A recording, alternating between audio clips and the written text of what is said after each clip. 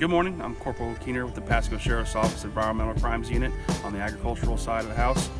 Today you guys will be riding with me and getting an insight of what I do day-to-day operations. First, we're going to be going up and trying to catch a pig and a horse waiting for us in Shady Hills. If you guys have any questions, post them and we'll get back with you. We are on the scene of a reported loose pig and loose pit bull, and just made contact with the caller that called it in, and the loose pig appears to be in the front yard of the residence where he lives. So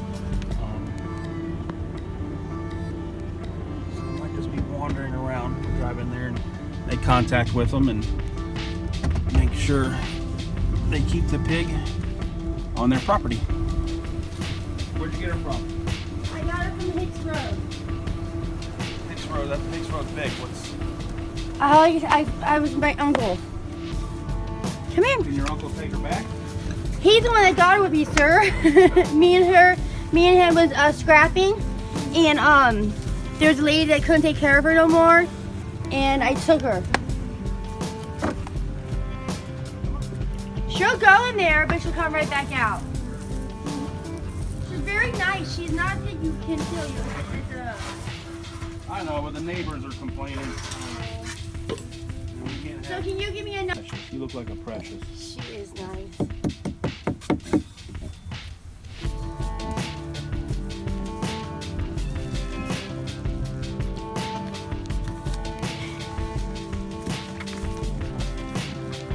Obviously, she doesn't like these.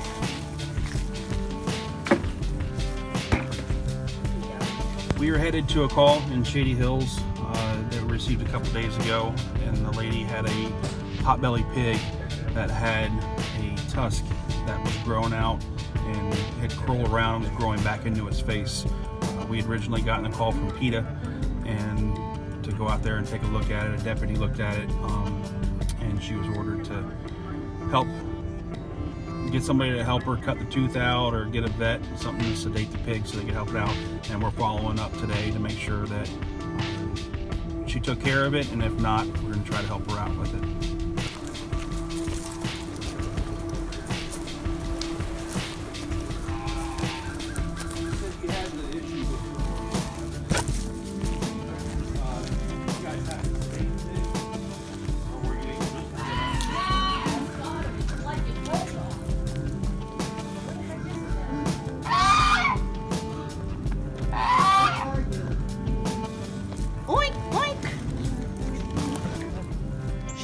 Tomorrow at 3 to 4. Okay. She said to give her a call.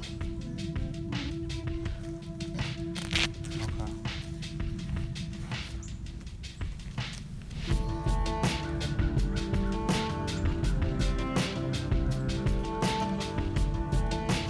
All right, we just saw the pig. The infection that was reported from its tooth wasn't as bad as like I said, reported to us. There is a wound. At this point, it doesn't appear to be infected.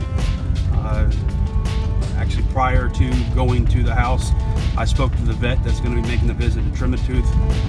So I verified the story there. There's a vet coming out to sedate the pig, so it's not any stress during the procedure. And I've also got a call in to the vet in case she has a problem capturing the pig. We'll come back tomorrow morning or midday and help her catch the pig so we can get his tooth,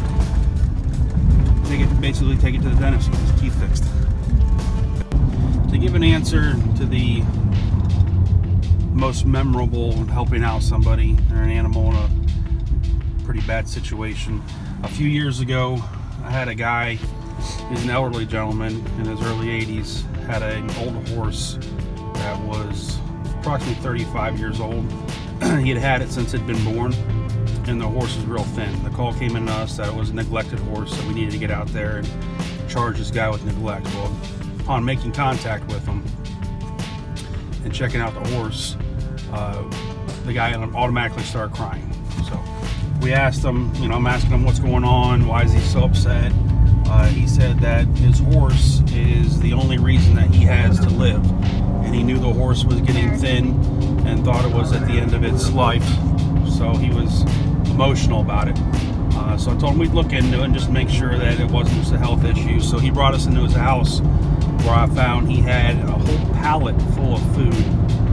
His kitchen counter was full of supplements that he had bought to try to recover the animal and put weight back on him. And his living room was the horse's stall. The horse had walked in through the back lanai, walked through the sliding glass doors, and would eat its hay in the living room of the house. He had a hay pile all the way to the roof, so obviously it wasn't an issue with neglect.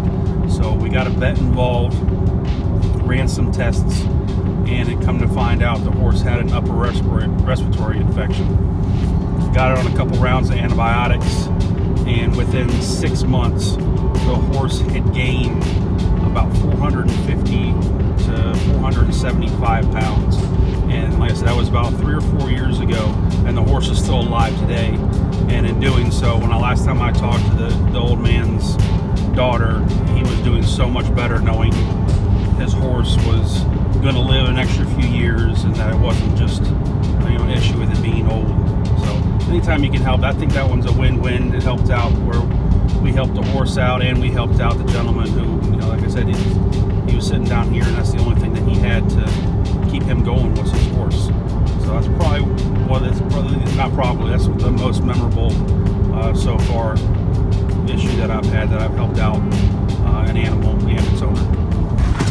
I'm going out into a local area, it's private property, where people like to go and go four-wheeling, area known as the East Pits. So I can reveal that now, because if you're watching this, it's too late. We're here, and you shouldn't be, and we'll let you know that when we find you.